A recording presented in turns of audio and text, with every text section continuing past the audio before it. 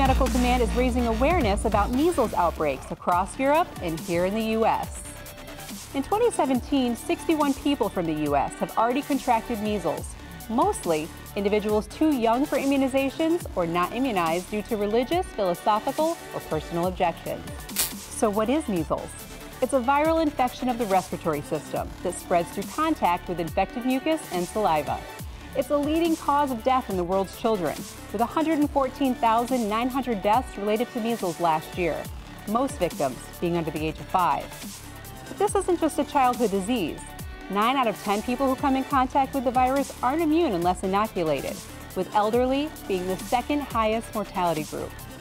Mostly because infected can transmit the disease up to 4 days before showing symptoms of rash, fever, cough, runny nose, or red watery eyes. But there's good news. Most Americans are already immunized since early childhood, and due to an aggressive stance on inoculations for service members and their families, the military community has only experienced 3 cases in the last 4 years.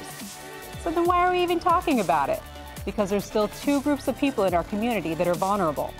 If your spouse is foreign-born and wasn't on the U.S. immunization schedule as a child, they may need to receive a vaccination now, despite their age.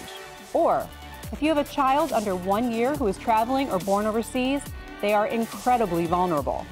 For questions on protecting your infant with an early dose of measles vaccine, or to review your family member's immunization status, talk to your primary care manager. And if you have questions or topic ideas for SITREP, let us know on Facebook or Twitter. End of mission, number 1.